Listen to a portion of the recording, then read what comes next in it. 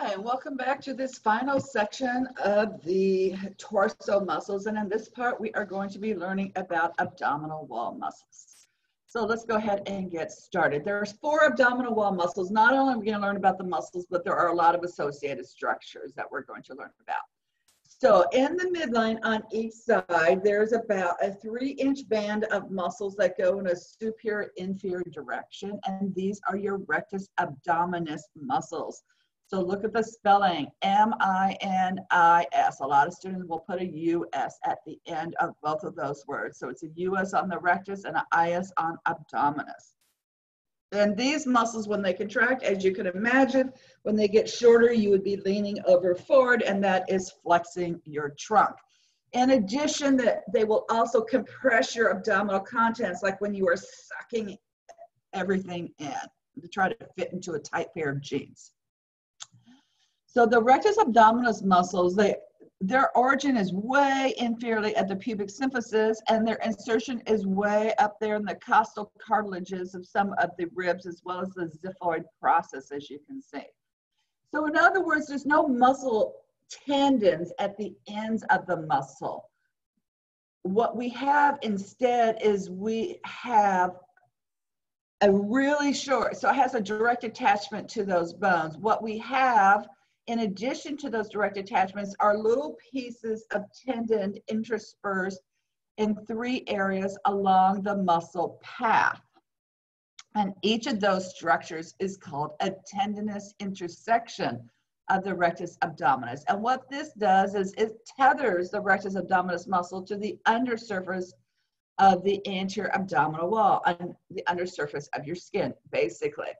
And this explains why when you do all those sit-ups, all those flexing exercises, and the muscle get larger and they're tethered, that's why you have that really prominent 4-pack or 6-pack. Okay. Also related to the 2 rectus muscles, between the 2 of them, we have dense connective tissue, which is white. And in real life, it's not completely opaque. You can actually see light through it.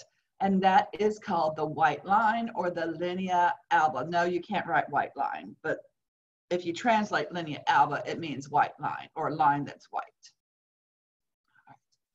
So all the other muscles in the anterior abdominal area are going to be lateral to the rectus abdominis muscle. So let's start with the most superficial and then work our way deep. So the most superficial goes in this upper outer to lower inner muscle direction.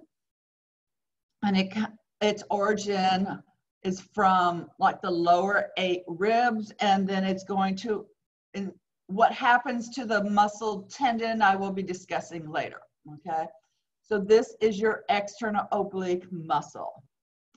And just like we had for intercostals, deep to the external oblique, which goes in this direction, we're going to have a muscle that goes in this direction, and that's going to be called the internal oblique muscle. But in the abdomen, we have a 3rd layer of muscles. So we've done 1 oblique, we've done the other oblique. So what is left now is to go in a transverse plane. And so the deepest muscle is called the transverse abdominis muscle.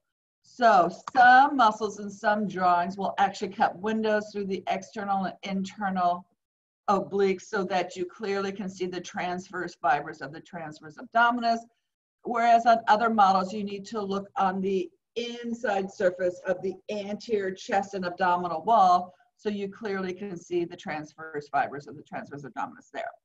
So let's take a cross section going through the abdomen and to see what's going on. So posteriorly, you clearly can see the spine with those erector spinae muscles. And as you go laterally, you can see these 3 muscle layers, the external oblique, the internal oblique, and the transverse abdominis. And if we look all the way anterior, we have the rectus abdominis muscles. Okay. And here at the bottom, this basically is a blow up of all of that. And what I want to focus on are the tendinous portions of these 3 abdominal wall muscles as they go in an anterior direction towards the midline. And what I want you to realize, this is not like a normal muscle, which here we have a broad muscle thing, and then we have a really narrow tendon. What happens on all of these abdominal wall muscles is the tendon comes off the entire width of the muscle. And so we have this broad sheet-like tendon, which is an aponeurosis.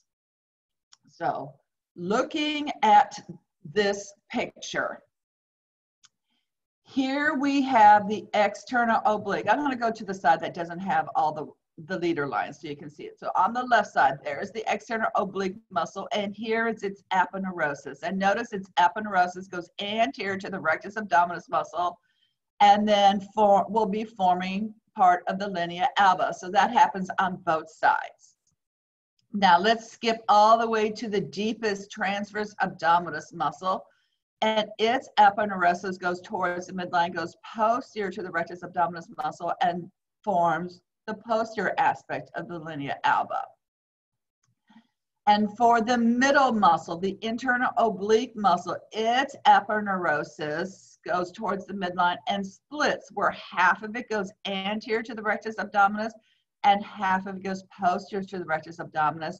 And so those fibers will merge with the fibers of the more superficial and deep muscle, and so they all form the linea alba. So when you are looking at the models and cadaver pictures, let's start on the right side of this model. This, as you can see, are muscle fibers going from upper outer to lower inner. So that is the external oblique muscle.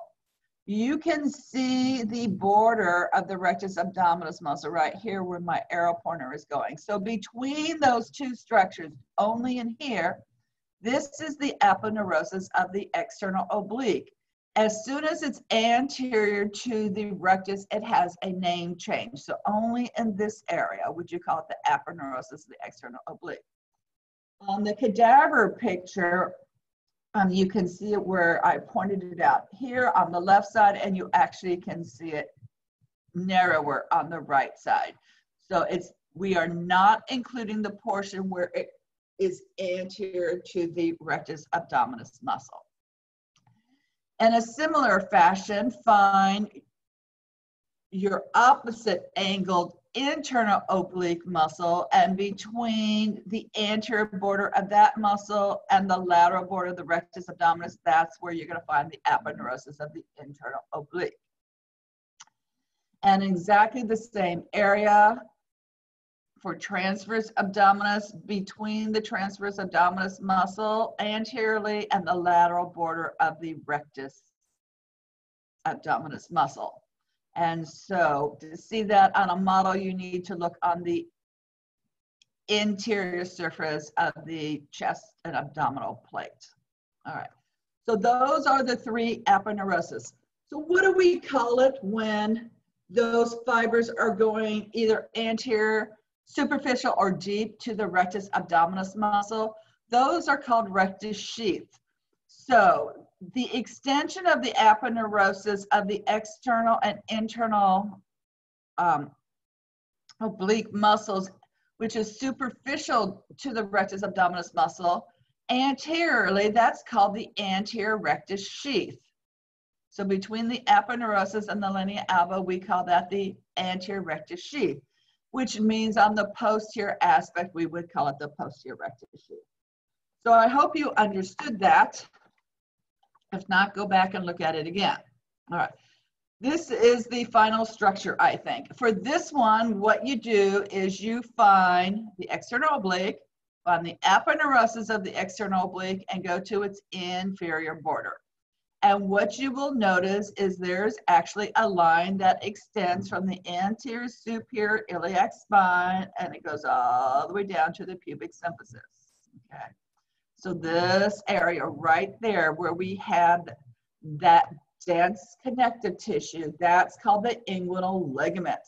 And this is the lowermost border. Everything above it's in the torso, everything below it is considered in the lower extremity. Okay, and so if you've ever seen some people who have that deep V cut coming from the anterior superior iliac spine, that is marking the location of the inguinal ligament. Okay. And with that, we are done learning all about our torso muscles. I want to thank you for all your hard work again, and I will see you for the next series of videos.